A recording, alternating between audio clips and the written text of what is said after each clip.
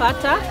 I'm the CEO of Watoto Africa Soccer Awards, and we are here today witnessing day one for WASA 2017. It's a very big and exciting day because we have over 300 people, young people here today, and the mood is very exciting. What we do at WASA is we try and have kids as young as 5 up to 16 involved in these tournaments.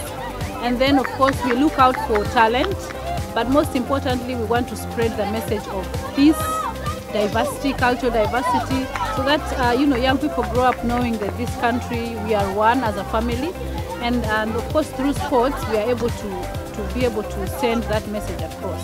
So today here in day one we have community teams. We have over 57 matches taking place this morning. We have under 10 and under 12 and under 14 girls and under 18 girls. So the participation is overwhelming today and very exciting. And of course we are here at Oshwal Academy, Mombasa. We are going to be here every weekend, every Saturday, Sunday, from this day up to May. And then during the tournament we also look out for talent, such that on the 1st of July we'll have a gala ceremony where we will be able to award the outstanding players and the winning team.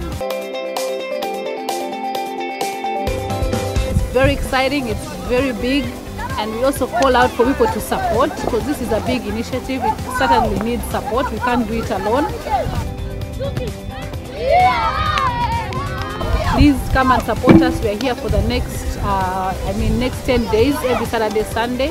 The emphasis is that we are trying to create unity among young people.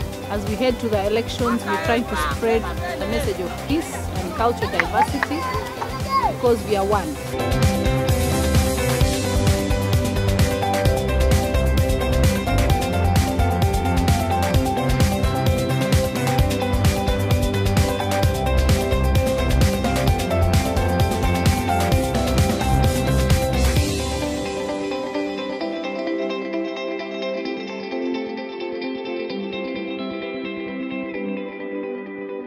Welcome to WASA 2017.